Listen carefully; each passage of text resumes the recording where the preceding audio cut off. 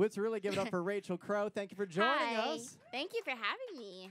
You are insanely talented. Oh my gosh, thank you. Like singer, songwriter, actor. You do everything. I guess. Zoologist. What else do you do, Yeah, Rachel? that, you do literally everything. I do zoology on the side. Yeah.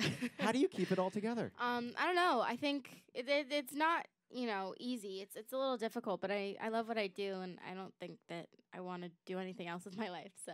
Yeah, and you just turned 21. I Happy did. birthday. Thank you. I'm an adult. Yeah, what'd you do for It's your real. 21st? Do you remember it? I do. Yeah? I do. I went to Las Vegas. Oh, okay. I will just say one thing.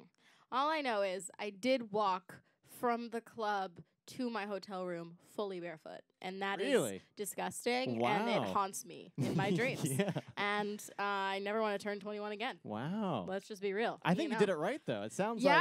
Yeah.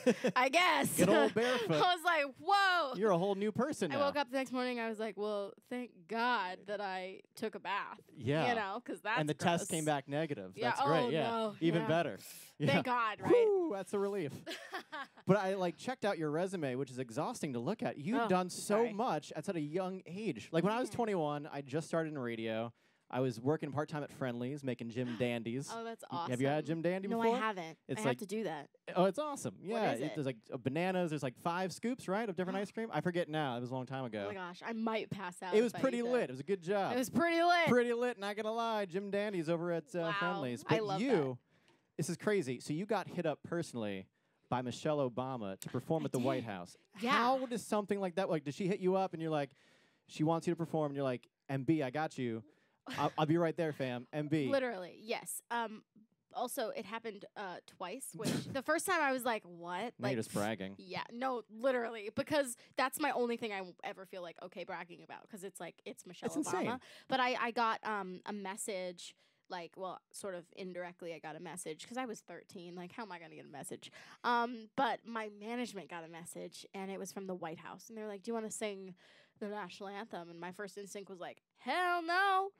I was like, no, I don't want to do that. That sounds like a lot of pressure. Like, I'm a kid. For 13, yeah. Literally, I was like, what? And then I was like, actually, yes, I'll do it. So then they were like, well, you have to send in an audition video. So we, did a whole audition video singing it. And I got prepped. And they were all like, listen, I've had 3 asks before. You never get this the first ask. It's not going to happen. We're just preparing you. And so I'm over here like, okay. And then they were like, no, it's you. And I was like, oh, all right. And so I went and sang, and I got to meet the family before, and I sang. And then when I turned around, I got really nervous that, if I hugged Barack, that I was going to get, sniped or, shot. Because, too close. Yeah, because, it's locked down. And so I, I'll do a little demonstration. If you can still hear me, I literally, you're him. So I was like this. Totally. And, as I was walking back, he, opened his arms, and I was like, I was like, I love you. Come in here for the real thing, Obama. Literally, I was like, ugh, I love you so much. That's amazing. Yeah, and the second time, she called me again, and they were like, yeah, it's Michelle Obama again. She wants to, I was like, hold on. She's almost harassing you. I was like, I'm sorry, again? Yeah. I was like, do you mean twice? And so then she was like, we would love for you to perform at the kids' state dinner and do a few songs and hang out and help us plant the garden. And I was like, yeah, of course. I was like, I think I was 15 or 16 at this point, but I was like, yeah, I'll do anything. I was like, you want to invite me back every year? I will. Yeah. I was like, don't test me, Michelle. Keep me on retainer. Literally, I'm like, anytime I'll work for free. You can just keep me in a little room, and I'll just come out and dance for you whenever you I'll want. live in your basement, yeah, Michelle. I'll live where you want. I'll do whatever you want. Is her number in your phone? Just curious. That would be cool. All right. That would be so cool. Any other heavy hitters hitting you up? Obama. You got Oprah. I have. Mark Cuban. I don't know if it's his number anymore, but I've had Simon Cowell's number. This oh whole yeah, time. From the X Factor. Mm-hmm. Yeah. I guess. I don't think that's very. It's not very cool. I guess. Sorry.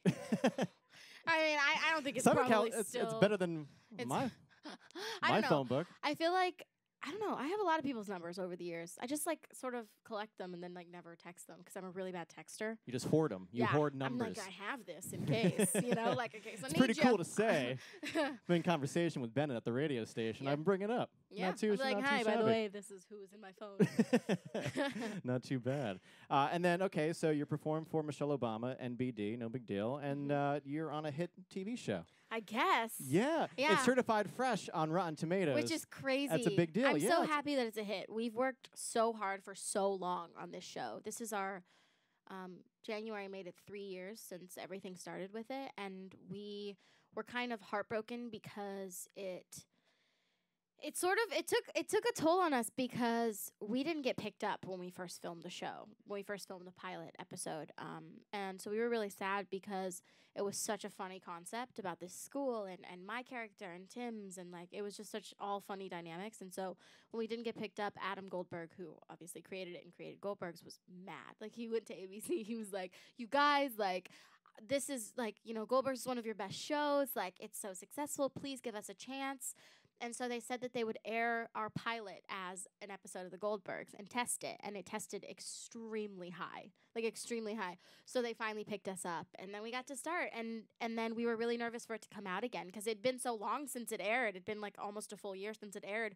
So we were watching it and we were like crossing our fingers, biting our nails. And the next day it was like it had 100% viewership from Goldberg's. People just kept watching the show, and like it was great. So it's incredible. Congratulations. We're really proud of it. Thank you. That's awesome. I love that show. It's so funny. If you haven't seen it, I know I'm biased, but please watch it because it's hilarious. And that's ABC on ABC, yeah, and what it's night? 8:30 on 8:30 Wednesdays. Wednesdays, exactly. Yeah, so tomorrow Schooled. night I am doing an episode, and it's really funny. That's I can awesome. tell you right now, it's hilarious. So you gotta watch it. But I'm not gonna tell you what happened. How far in advance did you film all this? I filmed this episode, I think November.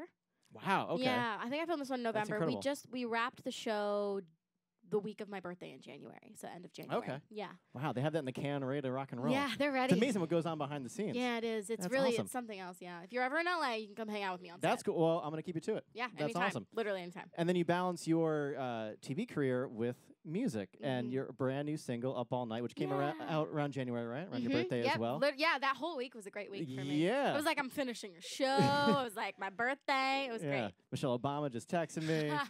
I wish. If I got a happy birthday from her, I probably would die happy. A girl can dream. That's the next thing she asked. What a way to kick off 2019. So how's music going? It's good. I'm really happy. I've been, on the road, like just talking about the song, and I'm really happy to bring it to you guys. So Yeah, that's awesome. So does this like come before a full-length EP or LP, or what's happening with your music career? Yeah. that's the goal, is an EP. Yeah. I'm a perfectionist though, so we'll see when that comes out. But definitely this year. That's exciting. Yeah, I'm really proud of this song. I think for a long time I was sort of putting out things that I didn't really believe in as much, or that weren't fully, myself, and writing this and the story that is behind it and like everything. Writing it, I wrote it with my best friend, and like it was just, it all fell into place, and everyone was so happy with it, and I'm so happy with it. So yeah. Well, we're gonna hear it right now. Up All Night. Yeah. Super pumped.